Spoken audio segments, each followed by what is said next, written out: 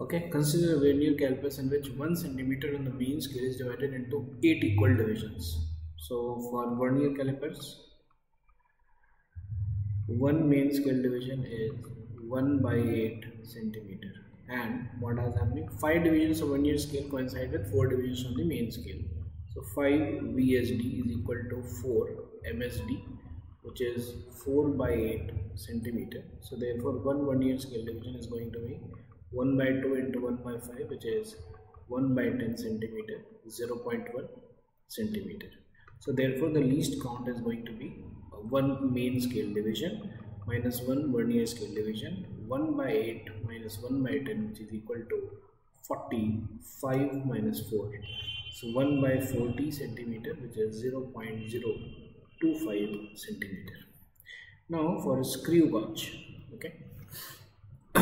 For a screw gauge, 100 divisions on circular scale are there, and 1 complete rotation of the circular scale moves it by 2 divisions on the linear scale. Fine.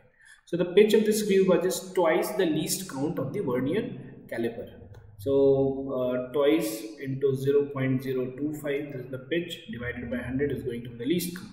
0.05 divided by 100 is centimeter. So 0.0005 centimeter. This is the least count on screw gauge. So therefore it's going to be 0.005 millimeter.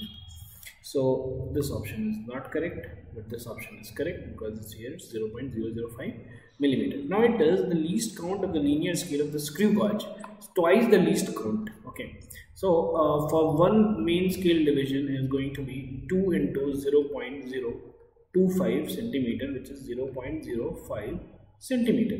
Now on one complete rotation, it's 2 divisions on linear scale are moved.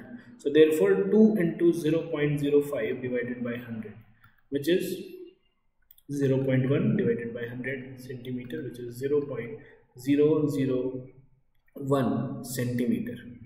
That is 0.01 millimeter is going to be the least count of the screw gauge. Therefore C option is correct, B option is correct, B option is. Thank you.